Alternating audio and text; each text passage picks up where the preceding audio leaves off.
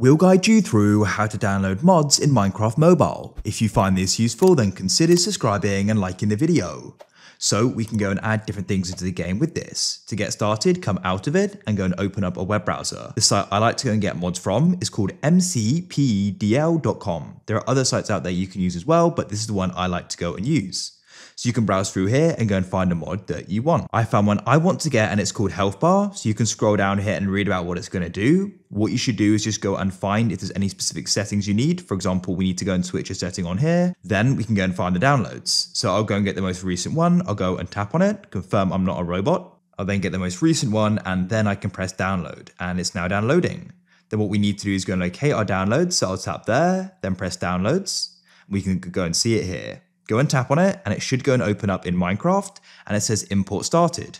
Then it goes and says successfully imported. If it doesn't automatically open in Minecraft, locate the file in your Files app. You can find it in recent, so go to your downloads, tap and hold it and press share and select Minecraft. Now we can come into a world, I'll press play. You can need to go and edit it or you can create a new one. On the left, scroll down and press behavior packs and we can find it available and activate it. And I'll press add the pack anyway. Then we need to come into experiments and go and switch on beta APIs, as you can see. This mod goes and adds in health bars and we can then go and see them